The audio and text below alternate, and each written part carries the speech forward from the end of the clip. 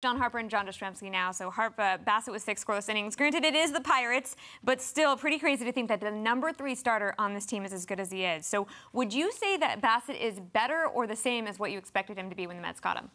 He's lived up to pretty much what I expected. He's been really good the last few years with the A's. So, yeah, I mean, there was a lot of pressure on him coming in to kind of live up to that and be that guy. They needed a number 3 guy behind DeGrom and Scherzer, and he's been that. You know, coming off one of his few rough starts of the year, this past one against the Cubs, bounced back. You heard him talk about how he was sick. He had some kind of stomach problem knocked him on his butt, as he said. So bounced back from that, and he was his usual self. Look, the Pirates are not a good hitting team. This is what the Mets should be doing to this team, but they didn't do it the one game in Pittsburgh, and they haven't beaten up on the bad team so much. So this is critical because as we see the Braves continue to win again. No doubt about it. You got to beat up on those bad teams, Harp. They didn't do it against the Cubs. They are doing it against the Pirates. But when it comes to Chris Bassitt, he has exceeded my expectations. Yeah. I thought he was going to be a solid pitcher coming in here. But you know, Harp, we see guys come from Oakland. Think about what Montez is doing with the Yankees or lack thereof. The idea that Bassitt has come in, he's pitched every 5th day. He's gone deep into games. Scherzer's been on the IL a couple of times. DeGrom missed the entire first half. This has been a guy, start after start after start. You know what you're going to get. And I fully expected after he threw a clunker out there against the Cubbies that he was going to go out and pitch his tail off. And that's exactly what he did. He's such a competitor. And before the game, the Mets said that Tylor Megill is done with his rehab and will be back on Monday. They plan to use him as a reliever. Harper, what do you think this is going to do for the bullpen?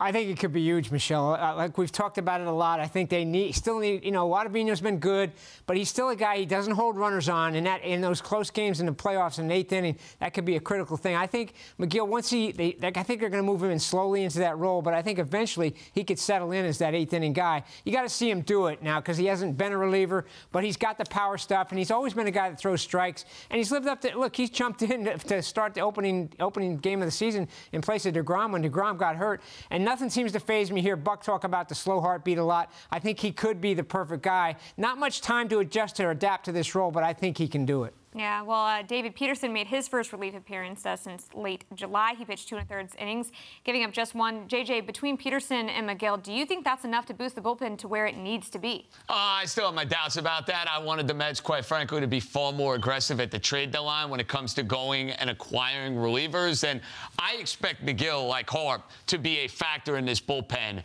Peterson took a step in the right direction. I think the idea that he attacked hitters and threw strikes and didn't nibble and walk the ballpark, that's an adjustment he needs to make if he's going to be successful in that bullpen. I still have doubts about whether or not he's going to be able to handle that role, but tonight, good idea by Buck Showalter and the Mets.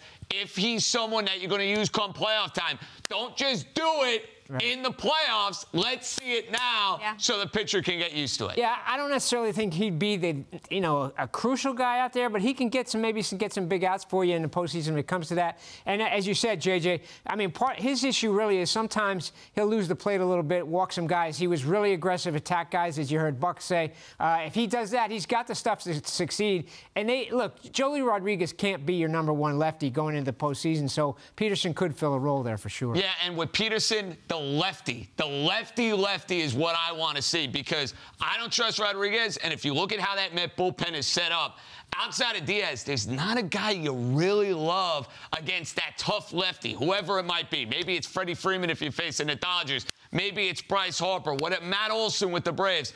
Being able to get a big lefty on a big spot, maybe that's his role. You know what? I mean, I know the Mets haven't been their best recently, but it is safe to say that they do have depth and good reinforcements now. So thank you so much, guys.